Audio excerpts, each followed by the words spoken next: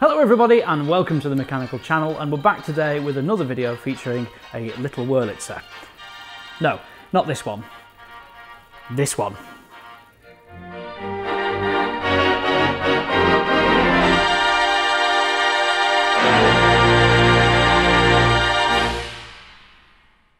Well, here we are at the Candy Wurlitzer. Ben, this is lovely. Where did this come from? This is a 1925 Model F Wurlitzer, originally from the Picture House in Leicester. It was moved in 1935 to the Exchange Cinema in Northampton, and then from there it was bought by a private owner and moved to a cowshed in Bassingbourn. Of all places, yeah. Actually, but the cows didn't mind. It then went from there to Mike Candy's private residence in Hemel Hempstead, and he built his house to accommodate it, and with the help of some friends, particularly David Paulin, he installed it over quite a number of years, and that's where it remained until Mike passed away. When Mike passed away, he left it to the American Theatre Organ Society, and they sold it, and the Theatre Organ Club have purchased it and have given it on long-term loan to us here. It's a fairly ubiquitous model of Wurlitzer, but most of the Model Fs were modified in some ways, either ranks added or the stops altered. Particularly they tended to add a sub and an octave coupler, and the blowers weren't always up to that. So the new gallery, there's some quite famous recordings where the thing is just desperate for wind because they've got sub-octave and octave couplers on and big handfuls of cord and it's wheezing gasping away.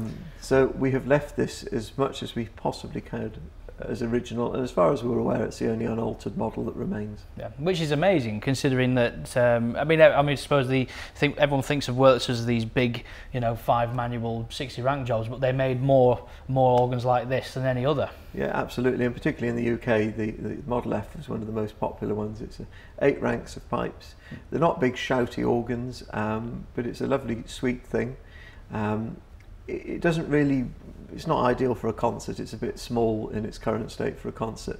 So we use it here as a lobby organ. So as our guests come in, one of our volunteers will play it, and sometimes in the interval. And we've got a screen in here above the bar. So for smaller parties we can show silence in here, and this is really what it's ideal for. Yeah, and of course you've got the Christie and the Compton as well, so this being separate, as people come in, it works quite well. It does. So we felt that anybody else who was likely to have it, it was going to be their main organ and they were going to likely to alter it. Yeah. So the Theatre Organ Club really wanted to keep it original, which we have, as I said, as much as possible. I mean, the main cable's still as original, all the relays are still there. The blower isn't original because Mike never got it. The blower is from the Ritz Edgware. We believe it's buried in a barn somewhere, in a farm somewhere. But I mean, that doesn't alter the sound of the thing. Yeah, yeah. Well, like I say, it's just the motor that powers it, but everything else is as original as we could. Yeah. Yeah. I also love the way that it's been kept in this, the sort of unpainted sort of. Well, it's not kept in this thing. It has been painted over the years. Right. It was at some point. We don't know whether it was at Bassingbourn or Mike's.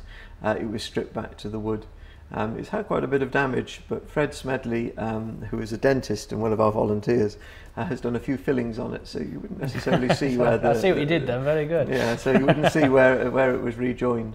So yes, we've kept this in the wood finish, which we believe it would have had in 1925. Yeah. And it fits in with the room it's in, of course, which we've got the bare wood and the...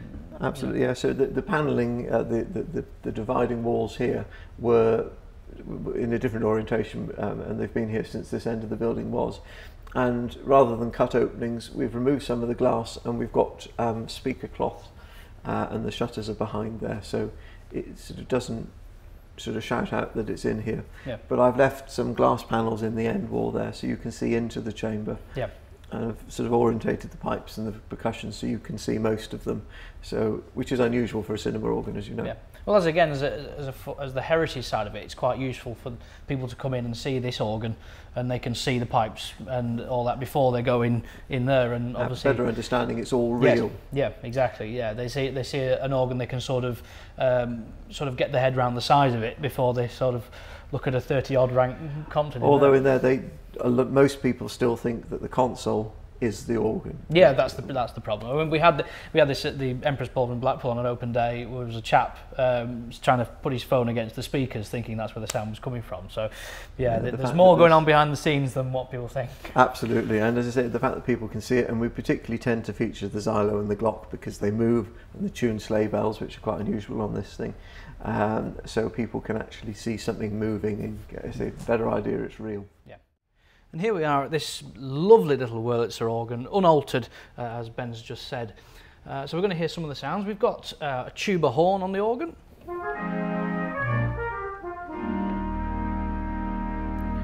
An open diapason.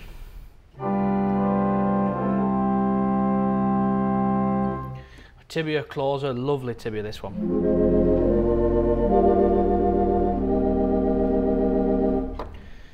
Clarinet.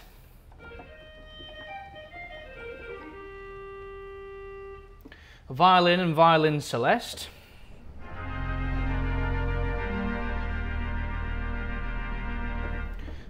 And a flute. And a vox humana. I'm going to add the flute as well, just because obviously on its own it's a little strange, but you sort of put them together. And I mean, the vox humana, just a quick touch on this, is the closest that they could get to the imitation of the human voice. And bearing in mind this is all done with pipes, I think you can understand, if you can imagine someone singing, that is there. We've also got some tuned percussions. We've got cathedral chimes, tuned sleigh bells, which is always nice, a xylophone, a glockenspiel, and a chrysoglot.